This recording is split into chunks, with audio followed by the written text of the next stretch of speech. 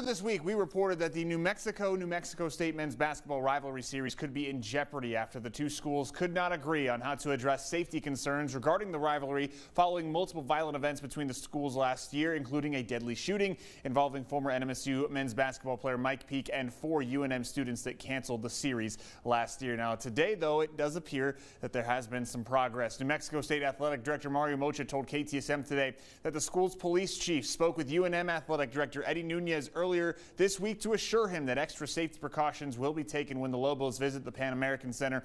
Nunez said that he would not agree to play any games in Las Cruces until a written plan was produced by NMSU detailing those safety plans. NMSU says one of those plans is in the works and will be sent to UNM early next week. The Lobos say they've already sent safety plans for September's football game in Albuquerque to New Mexico State. Now, Mocha said that as long as the plans are acceptable by both parties, he does not see a reason that the two rivalry basketball games won't be played. That is not it, though. The New Mexico Higher Education Department has also stepped in to tell the Aggies and Lobos to work things out and schedule the games. The Higher Ed Secretary Stephanie Rodriguez said that safety is the top priority for fans and players and that a written plan was a reasonable idea after the events that transpired last year. Rodriguez wrote in a statement that read in part, quote, "The New Mexico Higher Education Department expects NMSU athletics to fully cooperate with the University of New Mexico's request to provide a written documentation of safety protocols to ensure that the tradition of rival games between NMSU and UNM can safely continue," end quote. The games have not yet been scheduled,